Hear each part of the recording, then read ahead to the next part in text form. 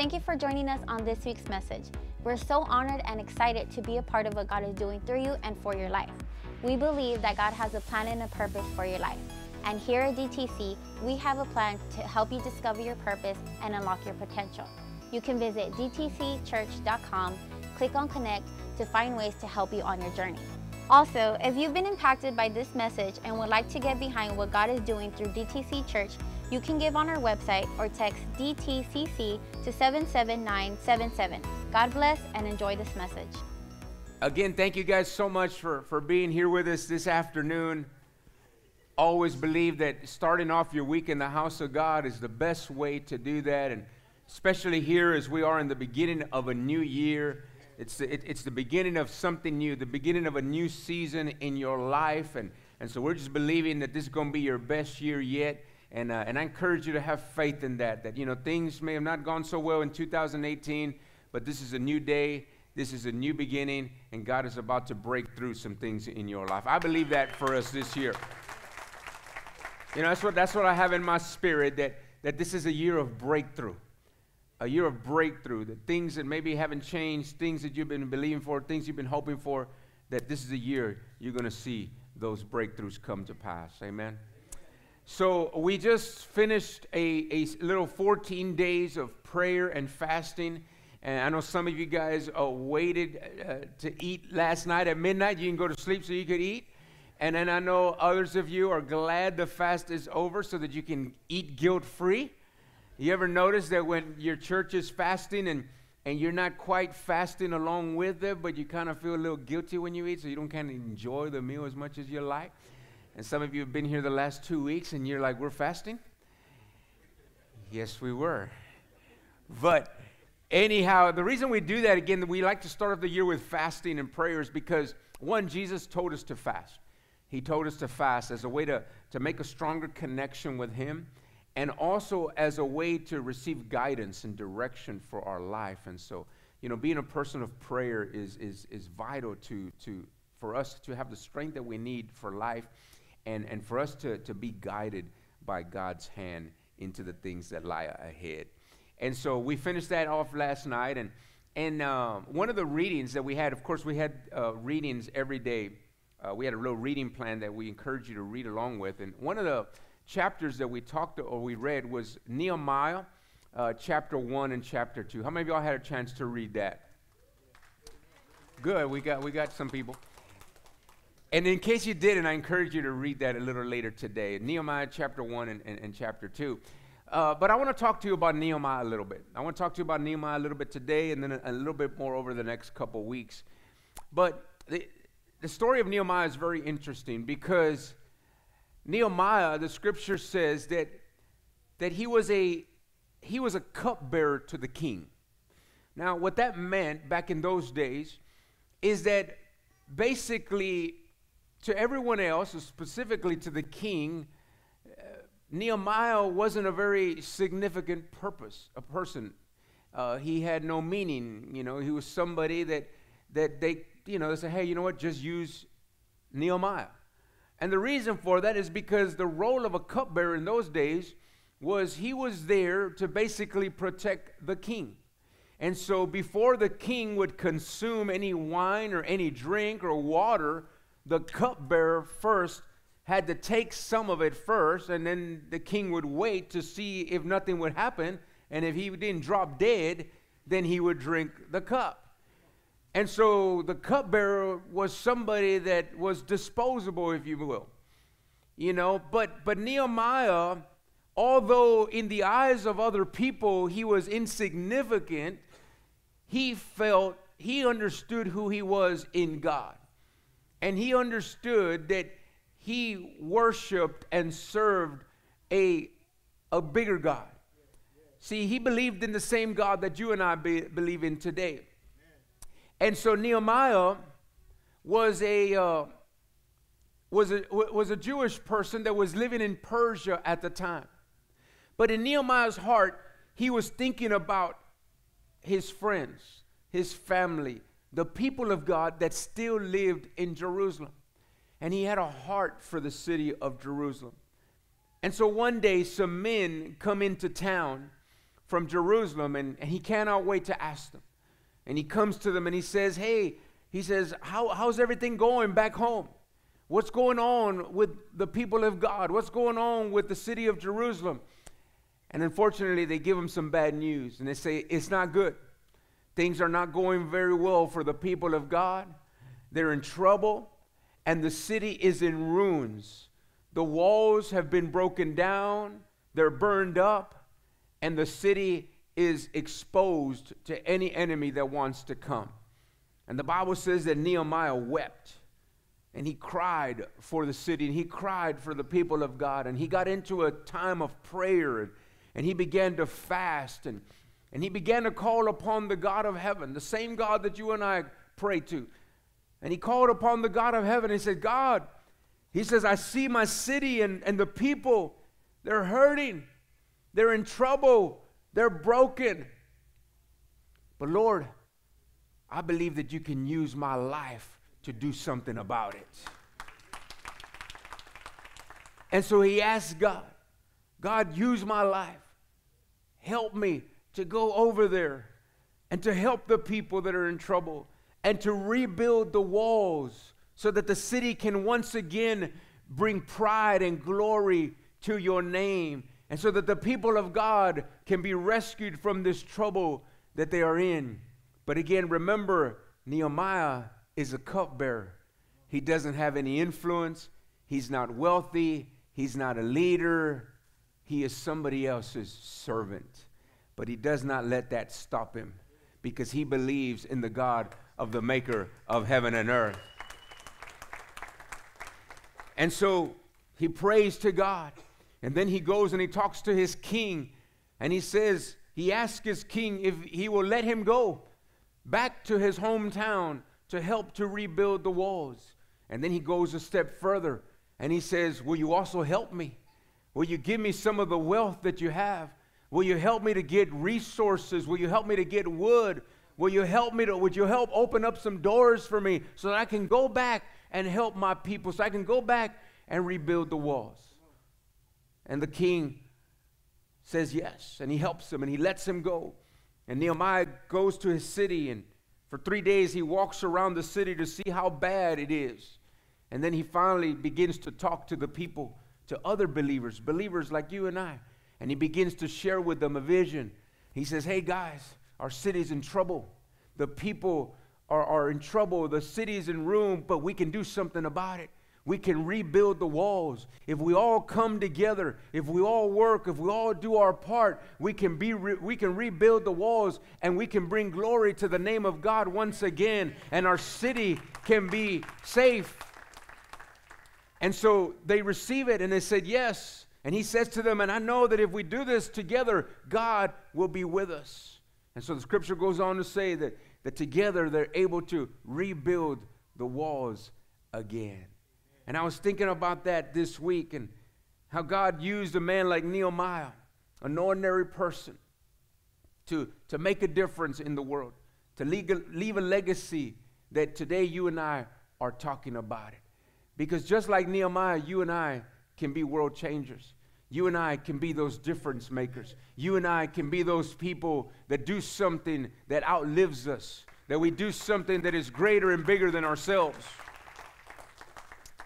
And as I was reading through that this week, I got to thinking about how, as a church, you know, our vision, the passion of DTC has always been to reach as many people as we can here in the Rio Grande Valley and help them to become followers of Christ. Why, my friends? Because just like Nehemiah, there is a group of people here in the Rio Grande Valley who are hurting, who are in trouble, who are broken, who are disconnected from a relationship with God. But just like Nehemiah, we can do something about it. And so over the last several years, we've been trying our best to carry out that vision, to help marriages, to help families, to help people find their way back to God, to help people that are lost to be found, to help the people that are broken to be made whole once again. When we moved into this building, we only had about 60 people in our congregation. And it was a big step of faith purchasing this property at the time. But we did it because we believed that God wanted to help people that were in trouble, that God wanted to help people that were disconnected from God, that he wanted to help more people to find their purpose, God's plan and destiny for their life. And so although it was a big step of faith, and although we didn't know how it was all going to come together, God has honored that, because our church grew from about 60 people to over 1,000 people in just a matter of years. And what happened? God helped us to reach those people in the world, people that could get closer to God. And so over the last, couple years, we've kind of outgrown this space. And we've been looking and saying, asking God, Lord, help us to find our new property. Help us to find a new location so that we can continue to do what you've called us to do. And so last year, as I've shared with you, we found a property and we began to work on it. We made an offer and we worked on a deal, and we finally were able to close on that property on November 2nd, just a couple months ago. And so over the last couple months, over the last 3 months, we've been working on the design part of our church, and we've been designing it and working on all the details on how it's going to look, and how it's going to function, and how we can utilize this space that maybe was once a place of darkness and it will now be a beacon of light. How we can use this place to help more young and old people find God's plan and purpose for their life. And so I want to show you a video here today of what we've been working on. And again, this is on the design part of our church. We're about 60-70% complete. But I want to show you this video of what we intend and what we're doing with the property that we have purchased. And so you get an idea of the direction that we are going in. And so take a look.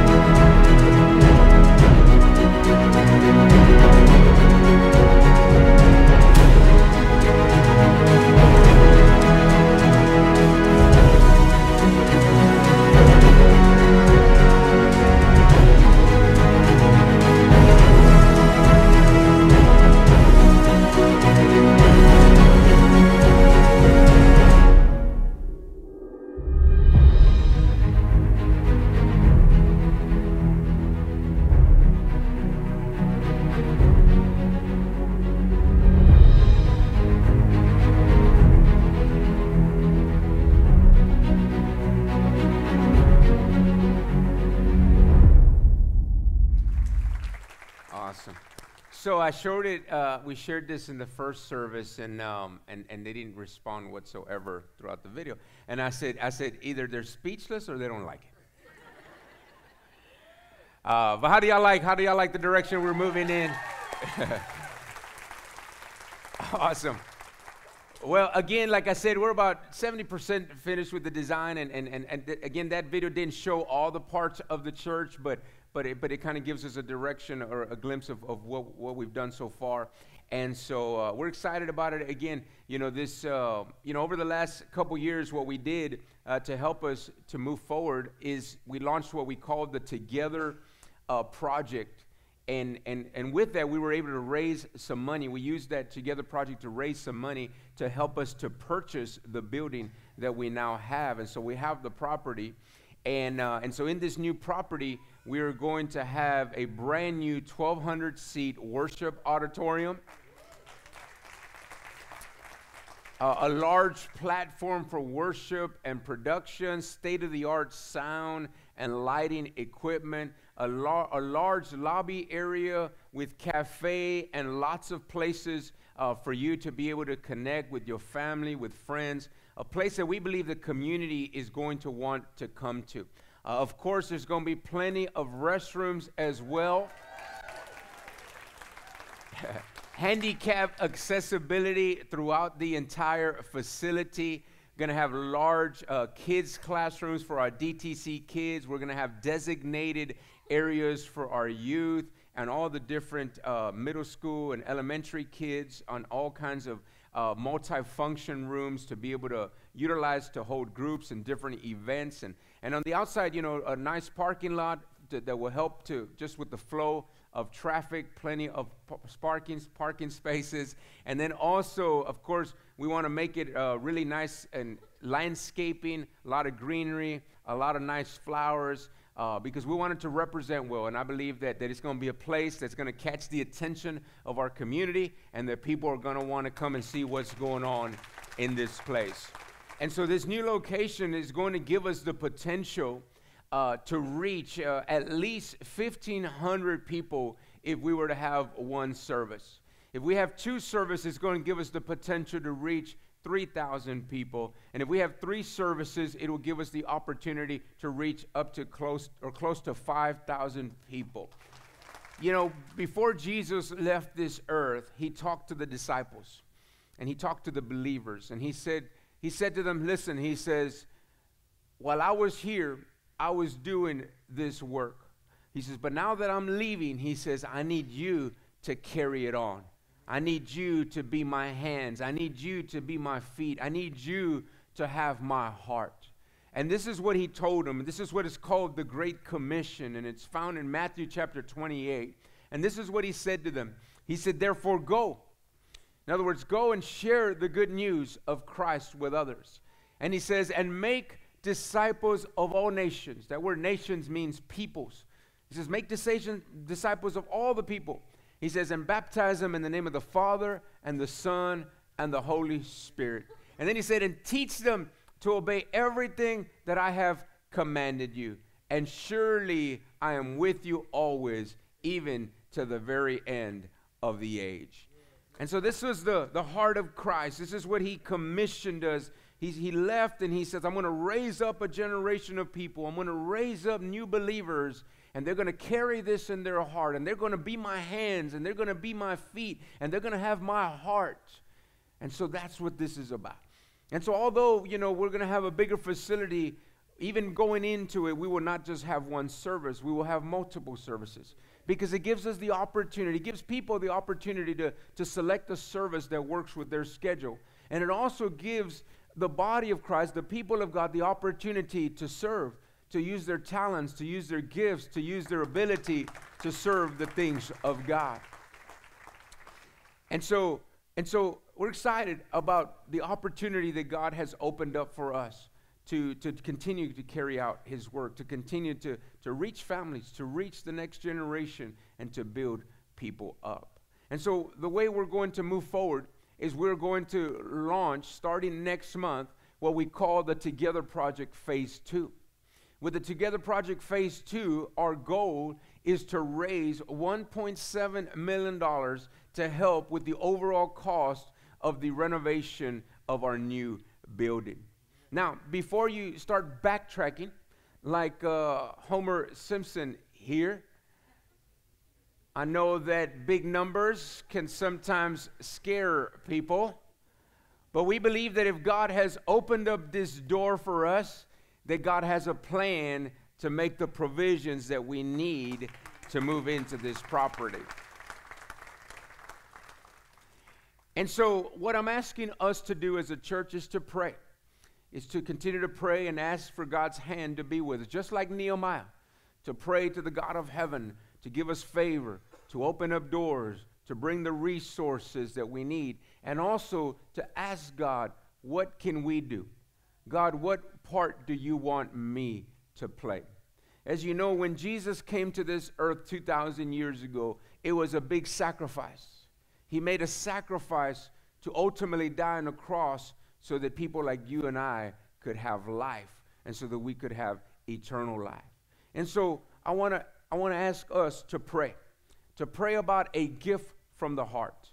I want you to pray and ask God, God, what would you have me contribute to what we're going to do as a church? How would you like for me and my family to be a part of building this new project and being a part of leaving a legacy that can never be erased here in the valley? And so that's going to be my ask of all of us. Over the next 3 weeks, I want you to pray.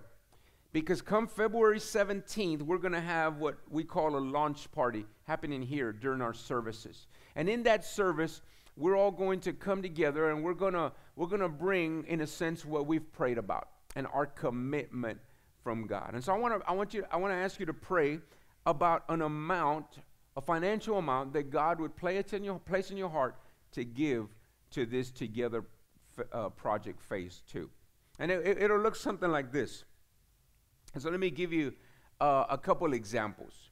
And so let's say if I want you to pray, this is the key thing, I want you to pray about it, because I believe that God, if you pray sincerely from your heart, that God will put an amount in your heart that he wants you to give as a family. Now, as a church, we have about 1,000 members in our church. Now, let's say that 700 families or 700 members would decide to give an extra $1,000 every year for the next 3 years. That is a total of $3,000 over a 3-year period, because that's going to be the length of our project. Not the renovation. Our hope is to move into the property before the end of this year, but to raise the money, we're going to give ourselves 3 years to raise it. And so let's say we have 700 families that commit to say, I will give an extra $1,000 per year for the next 3 years. For the next 3 years, that's $3,000. If you multiply that 3,000 times 700 families, that is $2.1 million. That is more than enough to help us to get the renovation project done. And so when you think about $1,000 over a year, that equals out to $19 per week. And so if we were to sacrifice an extra $19 per week, as an example, we could move forward with this project. Now here's some other examples that I have for you. Letter A here. And so Jessica, are you here today? This one's for you. Jessica has, I'm playing, don't raise your hand. Jessica has chosen, let's say Jessica has chosen to give an amount. She's prayed and she's felt the Lord place in her heart to give an amount of $6,500 total amount to the project over the next 3 years. And her first gift that she's going to bring to the launch party, the first day that we launched this on February 17th, she has decided she wants to give $1,000 of the $6,500. That means that over the next 3 years, Jessica can fulfill that pledge either by giving $35 a week, $71 every 2 weeks, or $150 every month. Now let's say Joe and Cindy. Joe and Cindy got together and they prayed and they felt the Lord put the number 5,000 on their heart. But they've decided that they want to give it all at one time. And so they'll be able to do that. Let's say Alex. Alex, are you here today? Alex, again, has chosen to give $3,000. We try to pick Hispanic names so that everybody could, no, just saying. I just said, the Garcia family decided, no, I'm just playing. And so let's say Alex decides to give $3,000 over the next 3 years. This is his goal. Again, for Alex, that would mean that he's going to give $1,000 during 1 year period for 3 years. And again, that breaks down to about $20 every week. Again, these are just some examples I'm sharing with you. But the goal is I want us all to pray. There's no pressure here.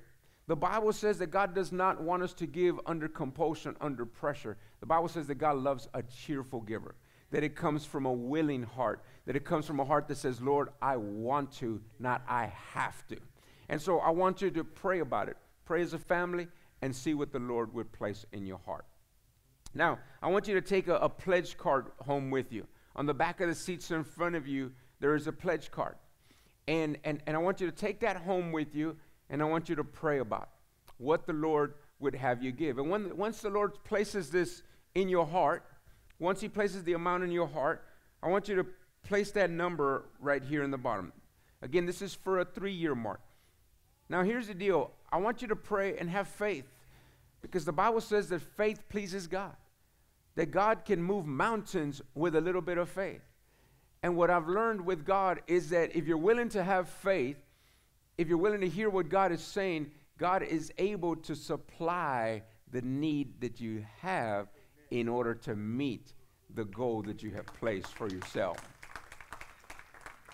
And so have some faith when you sit down and you make your commitment together. And so once you fill out the pledge card, you'll be able, on February 17th, we will all bring these back together with our first time gift, and we're going to bring them before the Lord. We're going to pray over our gifts. We're going to pray over our commitments. We're going to pray over the project, and we're going to see God do some mighty things. Now, here's the thing that we've learned about God. All throughout the scripture, God does big things. God can do big things with small acts of sacrifice. Throughout the scripture, I think about how the scripture describes how one day there was over 5,000 people that had gathered with Christ. And Jesus told the men, guys, let's feed them. The people are hungry. And the guys looked at Jesus and said, Lord, there's no way we can feed this many people. There's too many. We don't have enough money. We don't have enough food to feed them all. And he says, go and see what you can find. Right around that time, there was a young boy that came to them and said, here, he goes, all I have is 5 loaves and 2 fish, but I'd be more than glad to give it to the Lord. And so he brought it to the Lord. And the Lord multiplied that 5 loaves and 2 fish, and they were able to feed over 5,000 people. What does that mean, my friends? God can do big things with small acts of sacrifice. And so don't ever think that your sacrifice is too small. And so I want to encourage you again to think about it. You know, think about where we spend money. You know, if you're a big coffee drinker, maybe you spend $25 a week on coffee. That's about $100 a month. Or maybe you eat out pretty often. How many of you realize that eating out is pretty expensive these days? You know, there's all types of places where we spend money. Maybe there's some places where you can sacrifice a little bit so that you can contribute and so you can be a part of something that is bigger than yourself. Again, my prayer and my hope is that all of us would pray, and that we would pray in faith, and then that we would trust God to supply us the need so that we can meet the commitment that we make. Come on, how many of you guys are with me? You see, this is what I know, my friends. I know that one person might be able to do something, might be able to make a difference. 2 people working together might be able to make a difference. But I know that a congregation as big as the size of the one that we have, that when we come together, we can make a greater difference because we are stronger together. We're stronger together. And so I want you to do something for me. If you'll stand to your feet, I just want us to pray over this project. And as we move forward with this renovation, we just want to ask for God's blessing to be with us. And so, Father, we come before you. As a matter of fact, hold hands with somebody next to you or lock arms with your neighbor there, and let's pray. So, Father, we come before you this afternoon. And Lord, we thank you first and foremost for opening up this new door for our church, Lord God. And Lord, we believe by faith that if you've opened up this door for us, then you already have plans to provide for what lies ahead. And so we come together as a church, and we believe, Father God, that we are stronger together. And so we pray, Father, that you would place amounts, that you would place in our heart what it is that you would want us to contribute and how you would want us to be a part of what you're about to do. Give us your hand of blessing, your hand of favor, and help us to accomplish the will and the task that you have set before us. We pray this in Jesus' mighty name. Amen and amen.